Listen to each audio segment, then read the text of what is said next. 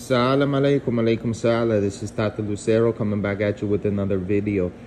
So today, guys, we're going to be discussing different types of money works. There's a lot of different money works out there that you guys can get done and you guys can do. And I've been getting a lot of questions in regards to different type of money work and what exactly is the differences between them, right? And how they work, and also what is expected of you during that process. So a lot of people think that when you get money work done, you can simply just sit down and, not do anything, and basically just be lazy, and not do anything. Well, that's not the case, guys. That is not the case. A lot of people have misconceptions due to the fact of Hollywood and, mainstream media, and a lot of, even scammers and people out there that make up these outlandish stories of money would just come into your house, like, appear in a room.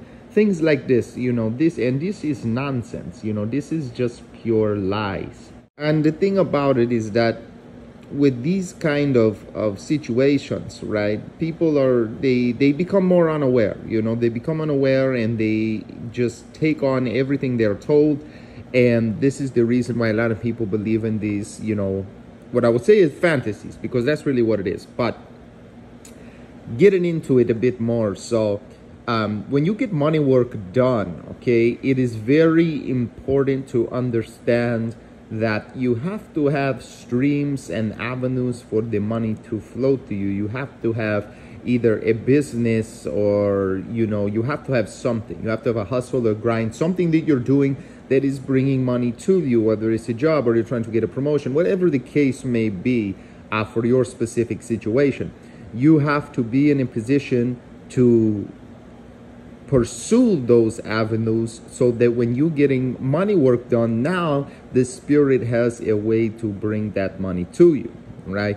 So this is something that you guys want to keep in mind. I just wanted to make this short little video as a response to a lot of the emails and questions that I've been getting in. So yeah, with that being said, guys, if you need to reach me for services, contact my booking assistant. Salam alaikum, alaikum salam.